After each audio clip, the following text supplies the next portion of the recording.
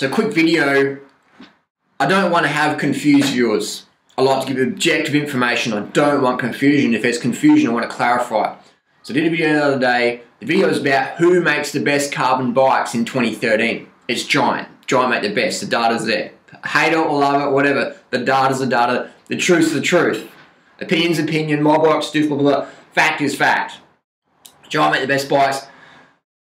Some people said, Harley, you've changed your tune. You used to be, you ride a bamboo bike. You can see my bamboo bike here. What's the deal with that? That's like a heavy bike, and now you're saying carbon bikes are better.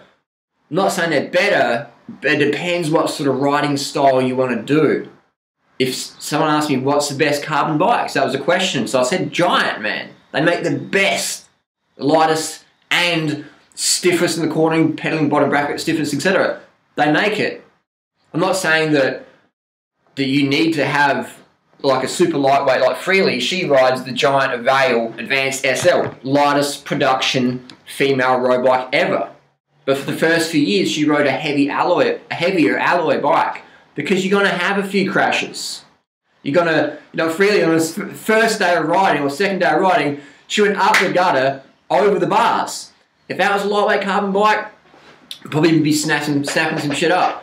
So if you're getting a new bike and you're riding your bike to college, or you're going to have your newbie crashes, getting a high-end lightweight carbon bike isn't the best idea unless you've got such amount of disposable income that it doesn't matter if your bike snaps from a basic crash.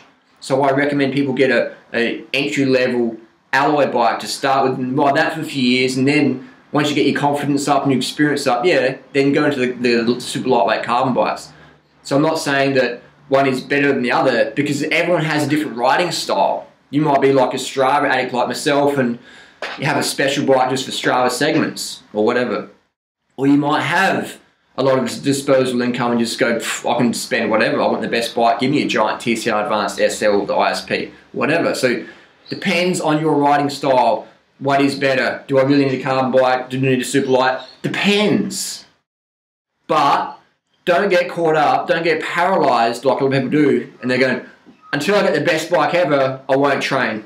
I won't enjoy cycling. It's not about that. Cycling is about having a properly fitted bike, a properly maintained bike, correct tyre pressure, good seat height, stuff like that. Your local store can help you with that.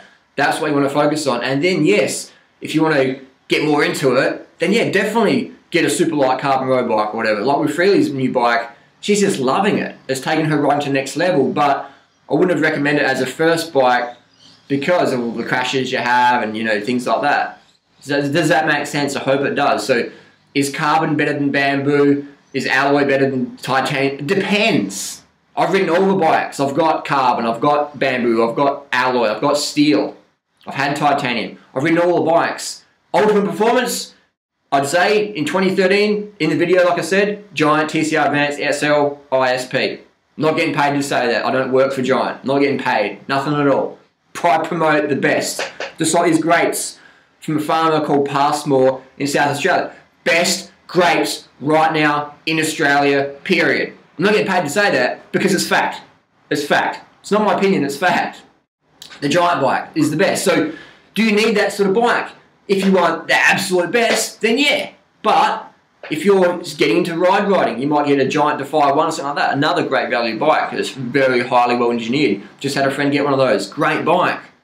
Or you might want a bamboo bike because you want to promote a cause or something like that from Phil Webb. So it depends what you want and what your riding style is. So I hope that clarifies. So is carbon better than alloy? It depends. It depends on what you want out of a bike.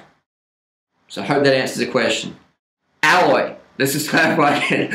Alloy is going to be more durable if you're locking it up at college and you're bashing it around, or you're living with housemates and everyone slams their bike together. If you've got a lightweight carbon bike, you're going to chip it and scratch it, and that can't be too good for the carbon layout. So alloy bike's going to be better for that sort of style of riding. A lot of my viewers were going to be suiting an alloy bike. If you want, if you're having Strava battles and you want every second counts, then yeah, you're going to want to get one of these super light bling bikes.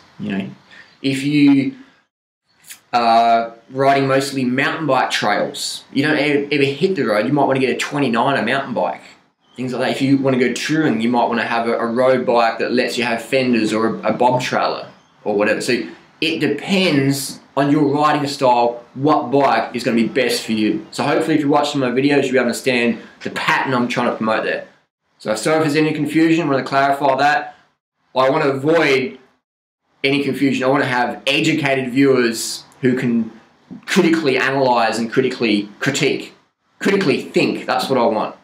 So thanks for the support, thanks for the viewership. What's the best road bike? Do I need a carbon superlight? It depends. Peace.